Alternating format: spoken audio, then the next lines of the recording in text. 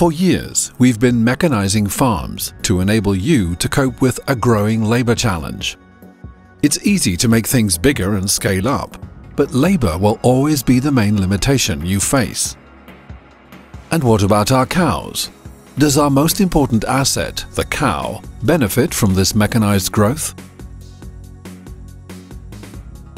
Reviewing the large dairy farms of today, we saw three major opportunities. A. Let the cow spend time on producing milk. By having all cows in their own environment throughout the day, we maximize the time to produce milk. We limit stress and increase longevity. B. Situate all labor activities around the cow. By having staff dedicated to work the lactation cycle of the cow, time can be planned for the right activities at the right location. C. Use a management focus on the herd to increase efficiency. Reducing the costs and focusing on driving milk production should lead to better bottom-line results. We looked carefully at all activities which lead to more milk in the tank. Based on 9 cow touches during a lactation, we came to a new design principle.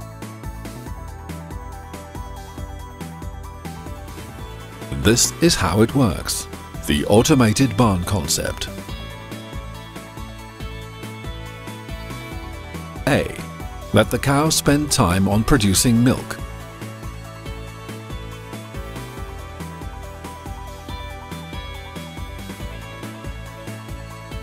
All cows stay in their dedicated groups and have 24 hours per day to perform. B. Situate all labor activities around the cow. The barn has an optimal layout for cows and staff.